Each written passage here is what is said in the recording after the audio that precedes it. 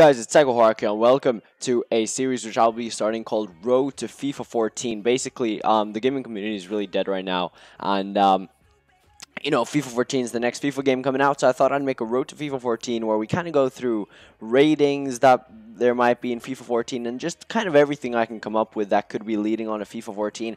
And I thought, what's the better way to start off than start off with ratings and how I predict or hope that players will be rated in FIFA 14, and we're going to start off with Manchester United, my favorite team, who I support. That sounded really cheesy, I do apologize.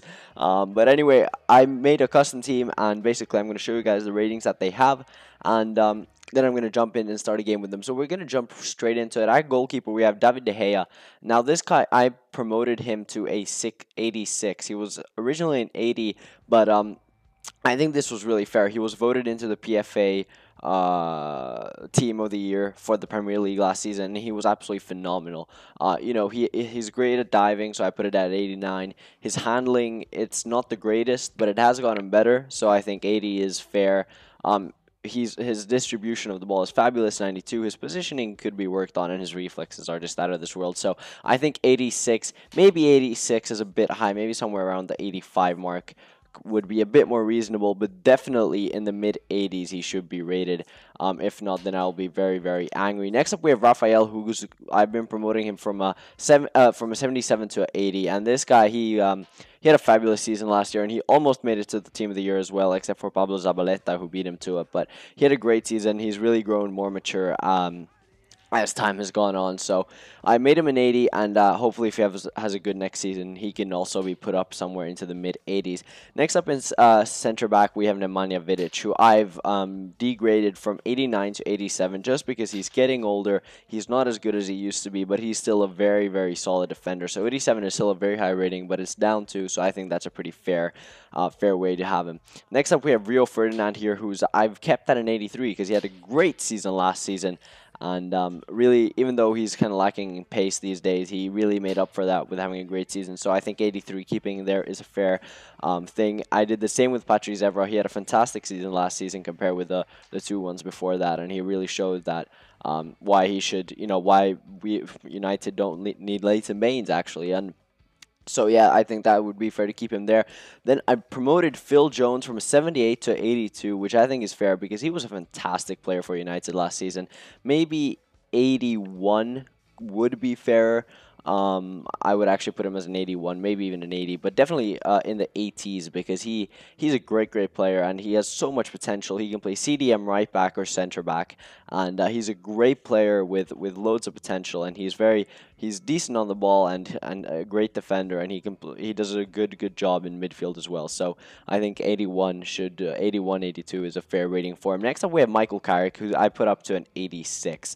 Now, I mean, this is definitely fair. Michael Carrick was the best midfielder in the Premier League last season, and there's no question about that. He was absolutely fantastic, and after being an unsung hero for so long, he's finally gotten the recognition he deserves, and he was an 81 in this game, but definitely after the season he had last season, he needs to be promoted, and I think 86 puts him up there with the same type of ratings as other great midfielders in the Premier League like Yaya Toure, and he's definitely on that level, so I think 86 is perfectly fair. He could even be rated higher after the fantastic season he had last season, so that's very fair. Next up, we have Antonio Valencia, who had a very disappointing last season. After being promoted to the number 7 shirt from 27, 25, I apologize, to 7. He had a very disappointing season, and he lost that confidence that he had, and it just seemed like he was lacking in confidence the whole season. So I put him down from an 83 to an 81.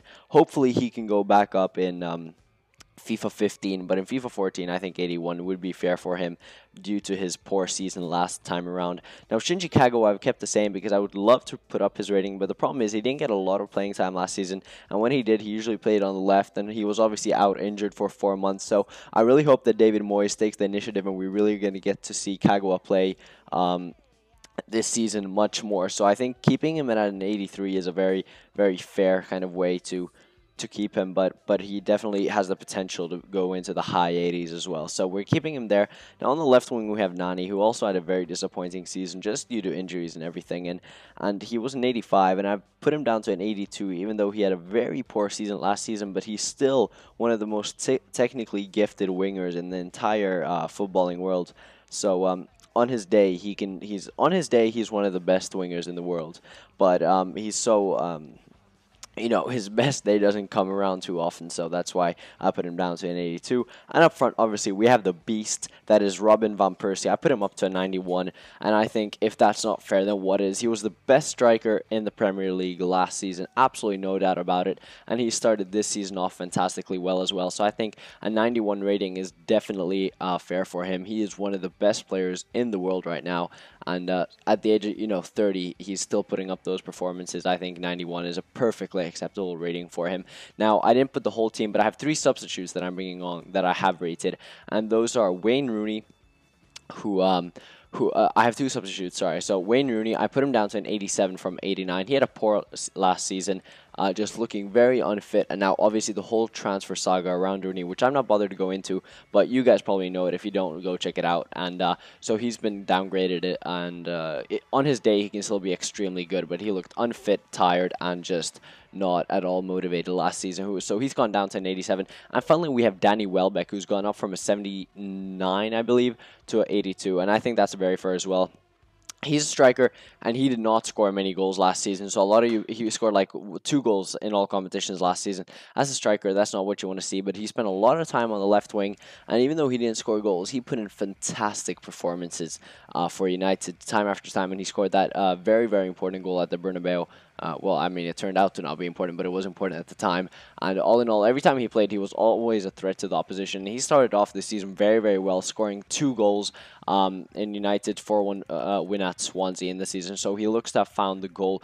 But anyway, this is the team I'm going to be playing with. These are the ratings that I hope that the Manchester United team will have come FIFA 14, and I think they're pretty fair. Be sure to leave a comment on what you guys think in the comment section below. If you agree, if you don't agree, who do you agree with anymore? But we're going to jump into a game and see how this team performs. Alright, so it looks like we're playing Juventus.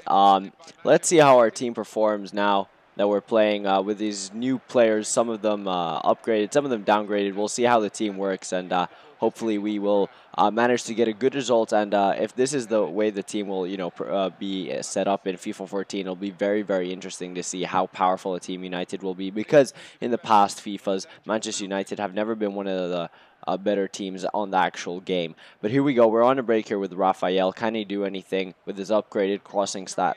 He whips it in. It comes to Jones. Can Jones score? Oof, almost. Good opportunity there straight from the beginning. So let's see if we can build on to this. All right, Jones has stolen the ball in midfield. Can we play through to Van Persie? I was actually trying to reach Valencia there, but Van Persie gets it. He's feeling very powerful now with his new stats. Oh, look at that. Burba spin into the middle. Oh, and scores. No, how did he miss that? How on earth did I not score that? Oh my God, that was... Oh, God, that was horrible. I really should have finished that. That was some fantastic play by Van Persie there, and somehow I didn't score. Just shot it straight at him. Now they're on the break here. Vidic has been downgraded, but he still does the job, and then Jones picks up the ball there. So, all right, let's see if we can go on a counter here. It's looking really like from one end to the other kind of action, but that just breaks down. Or does it? Yes, it does.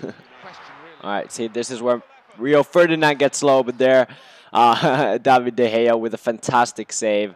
Not sure if the original FIFA 13 David De Gea would have saved that, but this one did, and it's definitely a save that he could easily have pulled off in real life. So let's see if we can get anything here. Oh, no. Van Persie just out-muscled off the ball, but what the fuck happened there? Kagawa just takes a bad touch, and it breaks down. Oh, that's a great ball through to Valencia from Nani. Can we whip it in? To Van Persie with a header, and there it is, 1-0, Van Persie, 91 rated. Let's go get some.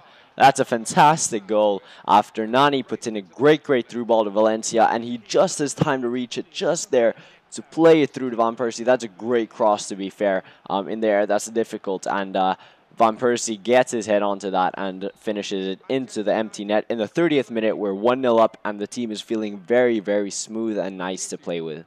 All right, here we go. We're through again. Raphael. What can he do? Can he go? Oh, he's past the goalkeeper and cross and...